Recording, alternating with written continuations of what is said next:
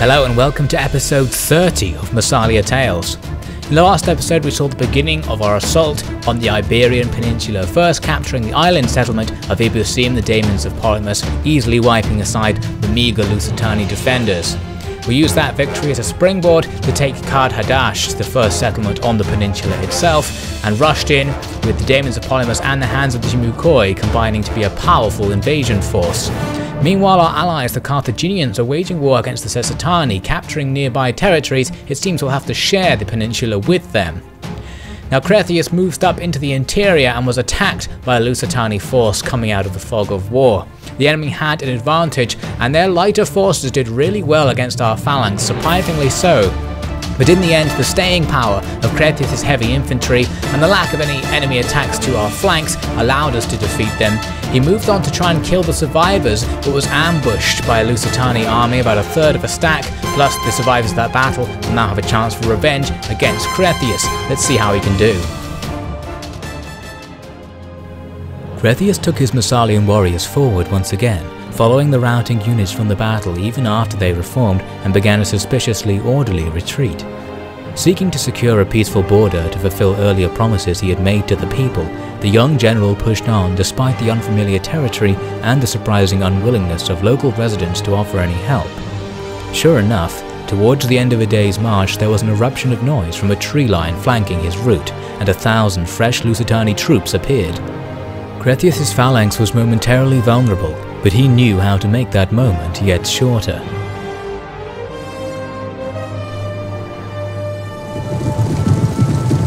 Hold them off, men! Stand firm! We will win! So Cretheus' column has encountered a Lusitani ambush attacking his marching position from two sides. However, they've made a critical ambushing mistake by attacking the front of the column while the rest of the column is able to move around unmolested by their advance. So I am free to simply run away from this ambush. I can just fall back and form a coherent line further down the hill so that the enemy won't be attacking me on two sides. They'll have to join together to attack my front. My units are slow moving though, which makes things difficult, and the position I've chosen makes me vulnerable to a rear attack from their reinforcements who happen to be coming onto the field right behind where I need to set up. Inconvenient. Now one unit of pikemen was caught by the enemy's advance, moving too slowly to get away, but that in some ways proved to be useful because this unit of pikes will distract pretty much every enemy unit who are just attempting to attack the nearest Massalian to them. So these guys turn around and stand there to hold off the entire enemy army. They only have to hold for a few minutes in order to set up my defensives just behind them. So I form a coherent pike line here, and they're going to be able to hold off anything the enemy throw at them now. They go into pike phalanx, but then I immediately decide to actually just advance rather than stand there to help save my men and to counterattack the enemy's cavalry I want to pin down with my hoplites. The initial unit of pikemen is almost defeated. They managed to rush back through my line just before they rout. They didn't lose all that much troops, but their morale was shaken by being fighting while totally surrounded out there. But now that they've managed to get out of the way, the enemy have to push against the front of my pike phalanx with their medium and light troops, which isn't going to get them anywhere, so that's perfect. Meanwhile, my pelters and archers will fire over the top into the large blobs of enemy troops and do damage.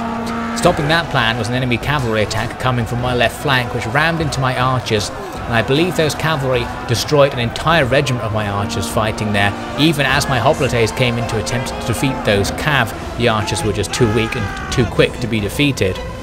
The initial unit of pikemen who held off the enemy at the beginning now goes and stands behind my army with the same objective, to hold off the enemy's rear attack if it arrives before I defeat the rest of the enemy's army. Meanwhile, Cretheus and some of my cavalry are chasing around some of the enemy's lighter troops. Those guys aren't going to last very long against the very heavy cav commanded by Cretheus, so we quickly defeated them and can now return to the main fight, where you can see I've got the enemy severely outflanked with pike phalanxes. I'm driving away their cav with hoplites and more cav of my own, and Cretheus is ramming home with his heavy cavalry into the back of the enemy's formation. A dangerous move. There's loads of spearmen in this formation, so we can't hang around. But just doing cycle charges is enough to really damage their morale, especially because it's downhill very slightly, cycle charges, which means I actually inflict a good number of casualties on the enemy as I hit. So the enemy there aren't going to last very long at all under that sustained attack. Meanwhile, these lancers are distracting the enemy's best unit away from the fight, the enemy's general with his very heavy melee infantry. Those guys could do extreme damage if they hit the back of my phalanx. Luckily, I've got them totally aggroed onto those lancers who can just keep pulling them away, leaving their lighter and medium forces to just be destroyed against my pike phalanx. Mainly it is the missile units doing the killing, but some of these guys are pretty handy with a sword and are managing to cut down the enemy as they try and get through the pipeline. So now I'm going to try and advance up that pipeline and just drive the enemy back. You can see the enemy is starting to rout. I'm out of ammunition with most of my missile units. I've just got a few arrows left I want to save for the other attackers coming from the south. But this part of the battle is over by the looks of things, so it's time to turn my army around and face the south part of the map. Luckily the enemy haven't gotten too close yet, so I have plenty of time to form up. My pelters form the first line whilst my heavy infantry continue to deal with the remaining enemy forces. I also released the war dogs to destroy these light spearmen in the hope of both keeping them occupied and killing them more quickly, so my heavy infantry could go back and join the new line starting on the south. You can see that's what I'm doing now with all of these guys. We're going to have a pretty decent looking line, not as thick as it was before, but enough to hold the enemy. Meanwhile, all the routing units are being pursued by my cav, because if they were to stop routing, they would come back and then rear attack my new position, so I need to keep driving them off the field using those cavalry. Meanwhile, the enemy's very heavy melee infantry, their general's unit, has been caught up by my Eusebios and Cretheus, my two best units really, who are holding them down in melee combat pretty well, quite far away from the main fight, so there's no chance of them interfering with my plans over here. My phalanx and pelters are taking missile fire from enemy slingers. Some of them are starting to die as well because the health of these units is getting pretty low as the battle drags on. So the missile fire is becoming an increasing problem, but once all of these spearmen commit, I'll be able to use cavalry to get rid of them. But of course those spearmen are going to damage my men as well. They hit me with a volley of javelins which kills pikemen and peltists alike, but then they rush onto the front of the pike phalanx, exactly what I need them to do. They're going to be rained upon by the arrows that I have remaining and stabbed at by the pike phalanx. You can see I get some friendly fire that actually kills loads of my own phalanx there. Very annoying. They also commit their heavy cavalry against the front of the pike phalanx, which is ideal. They should be using those heavy cavalry to defeat my medium cav, which they easily could. But because they're not doing that, I am free both to outflank their main position and to use my medium cavalry to attack those slingers to stop them from attacking me. So overall, a perfect combination of enemy mistakes is allowing me to do very well in this situation actually. And now you can see the enemy are really down to just grinding against my pike phalanx. They don't have any forces left to do anything else, but I have plenty of initiative left, especially with my cavalry. They can come in to smash these enemy infantry from behind, pushing them into the pike phalanx, which was already beginning to defeat them from the front. The enemy are demoralized and start to rout, and that causes a chain rout of all of their remaining forces, including their general. It's a decisive victory for Cretheus' army. We did take some casualties among some of our best regiments, but overall, a combination of many enemy mistakes and a bit of luck means that this ambush went perfectly well, and now we're ready to push on. Quickening, yet warming news. Cretheus was foolish to advance as he did, but has managed to turn it into a stroke of greatness. I wonder how many more ambushes lie ahead as we advance. The lands we have walked thus far are hardly any more loyal to the Lusitani than they are to us. Further west, the Lusitani will be able to count on people of their blood to stall our every move, deny all provision and aid, and mislead and abuse us until their plans to strike are complete. And yet, to not advance will make Gelon rile the people up against our phantom cowardice. So then, our plans of attack start now. So Cretheus has crushed the ambushers. This means he is pretty much free to continue advancing if he wishes into enemy territory. We can see the results here are pretty good. A couple of hundred losses among Cretheus' men, but the enemy losing thousands of troops. Overall, a perfect result. You can't really tell it's an ambush at all from the battle results right here. So I had the question of enslaving or killing the captives. I decided that Cretheus, mistrusting Lusitani, would probably kill them to make sure that no one could escape or generally cause any more devious trouble as a slave. So you can see he's now pretty close to Kartuba. Cretheus could attack it right now, moving into the province of Baetissa there, but I decided I probably wasn't going to because I didn't know what sort of strength they had. I decided to try and take on this tiny stack, moving Cretheus closer towards it. We can see the enemy have a couple of forces by the town. The town's heavily garrisoned, but overall it's not all that powerful, so if I just regenerate my forces, I stand a good chance against them. For now, I'm just going to fortify this border position to see if the Lusitani attack me. If they do, that's even better. We'll drain their forces yet further, making them grind against that fortification. Now, as for Eusebius, he also has a chance to advance into this new province. There's this town of Gadira, which is undefended as far as we know, but the fog of war covers the route, which of course means there could be an ambush. I decided to carefully advance in a couple of stages, just to see if I spotted anything. It didn't look like I was going to encounter any enemies, so I just rushed forward and attacked, and you can see I was safe to do so. I reached the town, seeing that the garrison isn't particularly good, the balance bar is super far in our favour.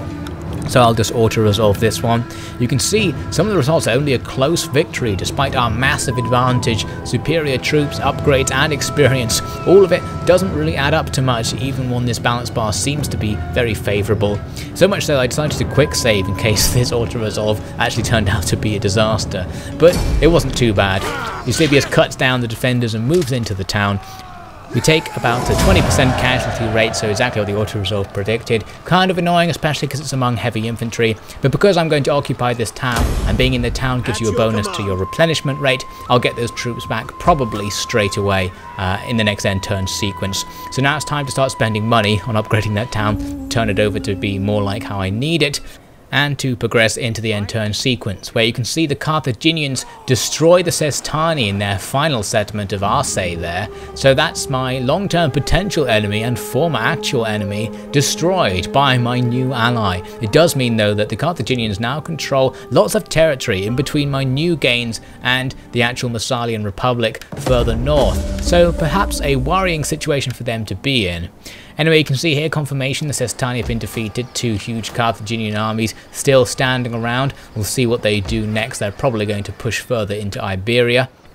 I've got another message here telling me about a motivated populace here in Carthaginensis, the province in which Carthage is the capital. You can see that things are going really well due to characters apparently and military presence. Homer is holding down people due to his military presence, and I believe that there may be some agents around who are giving character bonuses, as well as Cretheus, who is soon to leave the province, so won't have that too much longer. But still, good news, the Iberians are definitely on our side, at least in the areas we've captured, or are rapidly becoming on our side. You can see the Lusitani have fortified right in front of Cretheus, meaning he now can't move without attacking them. But I realise that's kind of a good thing, because now Eusebius can just move up and freely besiege the city of Kartuba here, which is completely undefended. You can see the balance bar is really far in our favour. I could attack it just now, but actually I can make it even more far in my favour by besieging the garrison force inside using Eusebius, and then Cretheus will be able to just defeat the small army that's outside without the garrison reinforcing. So that's absolutely perfect. He is going to defortify and move forward to attack that little stack. The balance bar, this time, very far in our favour. The enemy has no presence, and yet I still can't get 100% remaining force. We can't wipe them out completely, perfectly that is. But still, 99%, that's good enough. We wipe the enemy out, move on, losing 30 men. I enslave the couple of men who I capture. They can't do too much harm. So now the city of Kartuba is in a bit of trouble, going to be attacked by both the Daemons and the hands of the Timukoi. The balance bar is even more in our favour, although the difference isn't all that much, made by just those 2 units. So I'm going to quickly auto-resolve this one. That's another major settlement captured. The Lusitani are losing territory fast, and we're gaining it fast. Importantly, gaining it instead of the Carthaginians, meaning very rapidly we're going to be on equal terms with them. Previously, the Carthaginians have been much more powerful than us. This land grab might make us an equal partner in the alliance. So Eusebius now garrisons the town, and Cretheus has enough movement points actually to move all the way back to where Eusebius just was, in Gadira. This is perfect because I want him to come and defend this area. The Lusitani have an army just to the south here that could just go and retake the town from me if I don't hold it until that army can be dealt with, or until I push over the sea and actually capture another settlement from the Lusitani.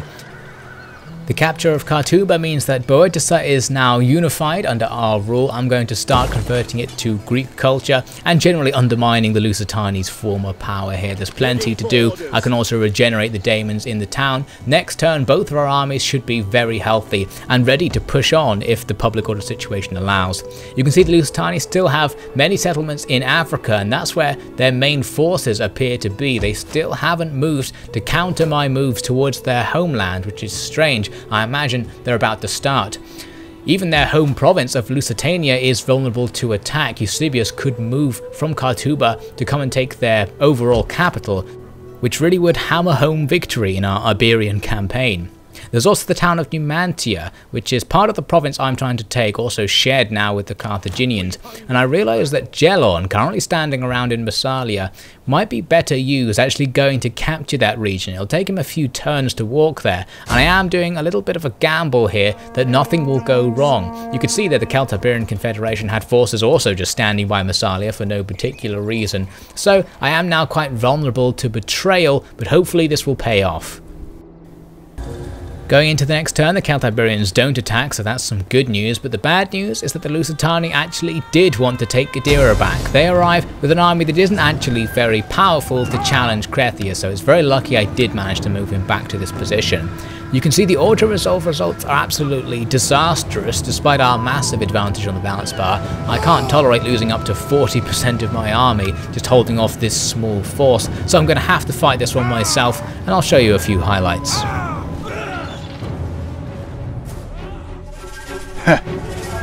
Look at these poor little Greeks, so far from home, so far from safety, driven to the end of the world by the greed of their people. I have heard many tales of their greatness, many stories of armies that shake the ground with their march and drain the rivers with their thirst.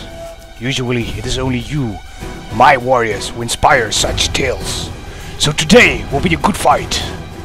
Many of you have already lost your homes to these overconfident poets, but today the loot and glory you shall gain will repay those losses so generously that your horse will beg for another Massalian invasion, so that you may once again gain the wealth to enjoy their services every night of the year. Cretheus' men prepare to hold the town, defending the choke points as usual. The militia holding the main road into the town, with his more heavy phalanx troops defending the road into the centre towards the beach area. And on this little upper cliff area, a few ragtag elements of light and heavy forces, a mix of hoplites and a proper phalanx in the main line there. The enemy's attack though is mostly focusing on the central route towards my pike phalanx, so that's quite useful for me.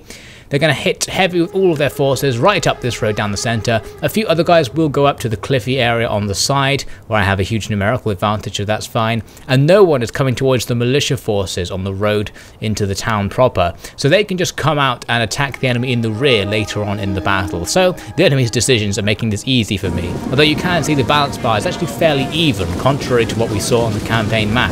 So I guess that's why the auto-resolve looked like it was going to be so difficult.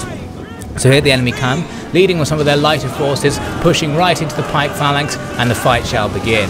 The enemy has plenty of javelin troops, and you can see those javelins are immediately doing damage to my pike phalanx, but all the ones who can't throw javelins are just going to be wasted, stuck, trying to push through towards my front line while the pikes keep them at bay. Here are some of those light javelin troops. They've got nice high ground as well, throwing over the top of their allies right into my pike phalanx, and very quickly they're going to inflict some heavy casualties. This pike phalanx is actually going to take a real beating holding off the enemy, and it's mainly because of those enemy javelin squads. They both got hundreds of kills each, throwing into these pike phalanx ranks and killing a few of the lighter troops behind them, so dangerous stuff over there. Meanwhile on the cliffs, my men are just preparing to receive the attack from the enemy's small detachment. My pike phalanx presents its weapons to the enemy's spear troops, who just run right into it and ahead stopped. Both of their regiments actually pile into the front of that phalanx, leaving the other nearby troops to go and flank them out quite easily. You can see I've also put tons of missile troops up here, including these pelters and archers. My original plan was to have these pelters throw down from the cliffs into the enemy's main blob, but actually they don't have the range to throw down there, which is unfortunate, so I can't do that. I'll have to move the pelters back. Meanwhile, the enemy's pelters, or equivalent, these javelin men, will be bombarding my line, throwing over the top of this huge blob of enemy troops, most of which, as I said, are wasting themselves, waiting to attack the phalanx. but a huge pile of Massalian bodies is building up. Those javelin have done enough damage to break up the pike formation, meaning I don't have as many pikes facing forwards as I really need to hold the enemy off properly.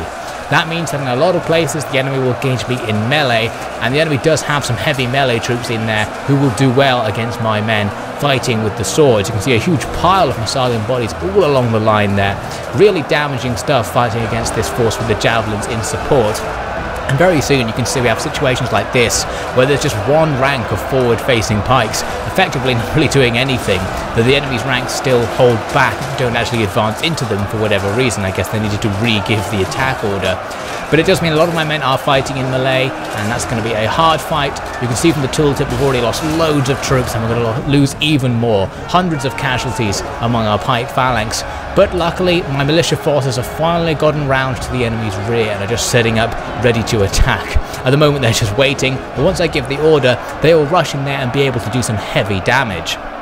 Now, an interesting thing happened on the cliff area. One of the units routed up there, but then came back from routing while I wasn't noticing and came to sneak attack the rear of my army. Unfortunately for them, I happened to have some pelters hidden or partially hidden just behind them as they came in. So they bombarded that enemy squad with javelins, killing a number of them, and then I deployed my very limited number of remaining shock cavalry to rush in and hit these guys. Just to add insult to injury, I released the dogs on them as well, so as the enemy turned to try to escape from the shock cavalry's advance, the dogs run them down. The enemy shatter and are then torn apart by the dogs as they attempt to escape from behind my lines. And then the dogs, of course, can go on to join the main fight, chasing more routing units and doing damage to the enemy's lighter troops. So it wasn't much longer until the enemy's main block of troops was defeated by the front of my phalanx combined with the rear attack by the citizen militia. Most of them start routing, and now the casualties they've inflicted on us, which are very heavy among some units, particularly in the middle there, can finally be avenged. The enemy will attempt to escape through the corner of my phalanx line there, so I'm going to push in to kill as many of them as I can before they escape. I can also push my cavalry in to pursue them.